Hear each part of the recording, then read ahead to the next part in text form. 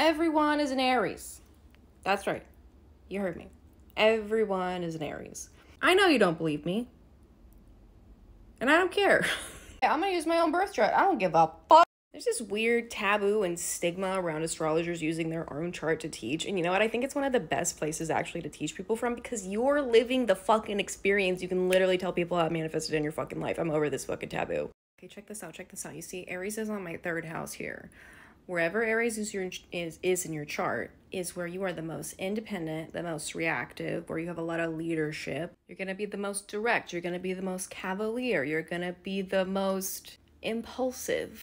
You're going to be very confident, very brave, very loud here. Also, this is the area of your chart where you're inspired and you're inspiring other people. Also, this is the part of your chart where you cannot be told what to do. Bro, don't tell me what I know and don't know. You don't even know the half of it. I'd also wager that this area of your chart is where you've had a lot of intense experiences that likely shaped who you are. Or there's a lot of experience here that were like physical, in your face, sudden, passionate. It's actually one of the most active places in your chart, because what is Aries about? Action. So how does this manifest in my life? Oh, and by the way, if you're an Aquarius rising, this is likely going to be true for you as well.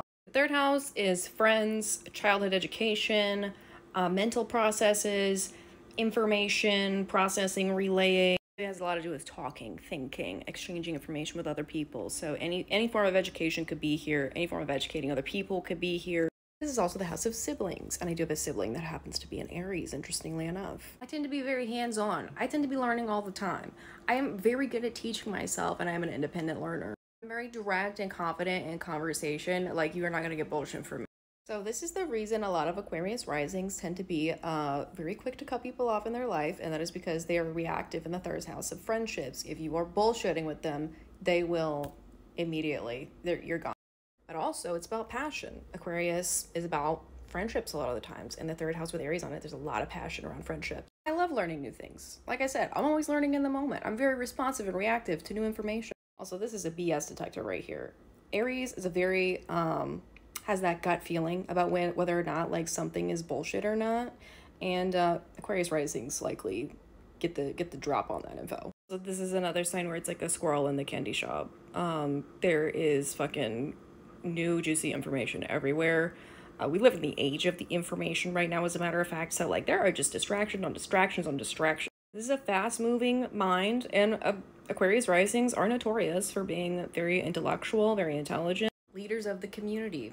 They don't stand out for no reason. This is related to courage around people, courage in the community. Like if I see something wrong, I'm going to point it out. Like likely gonna be the first person to point it out with this area right here. Like, I do not care if you guys alienate me. I don't care if you guys isolate me. I don't care if I get backlash. You guys need to know what the heck is going on. It takes a lot of courage to step up and do that, to speak your mind, to keep people informed. This is a huge component in the reason why Aquarius risings tend to take action on behalf of their community. So tell me in the comments, where do you have Aries in your chart? Are you the most independent here? Are you the bravest here? Is this an area where you're really passionate? Do you have a lot of personal experience here? So if you're not sure what this means in your birth chart, you can sign up for a reading with me at the top of my profile.